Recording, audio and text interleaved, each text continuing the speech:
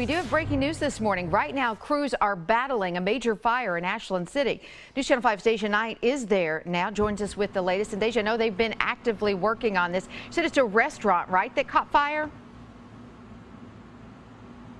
Yeah, that's right. It's called the V Tavern and Cafe. We're told it's a restaurant and bar, and it has been totally destroyed this morning, Amy. Let me take a step out of the way so you can see here behind me. This was a 3-story building.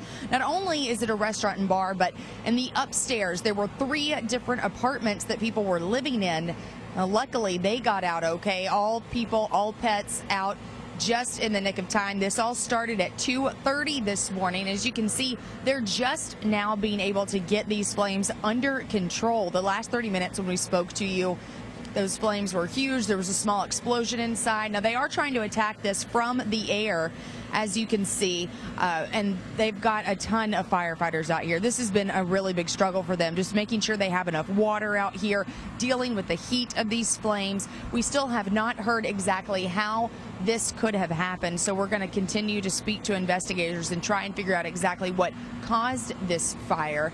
They have come out here. They are looking into this and seeing exactly what went wrong. But like we said, the important thing is everyone is out okay, and the owner and the home owners here that lived upstairs, they're all right. So we're going to continue to follow this story. We'll let you know any more details as soon as we find them out.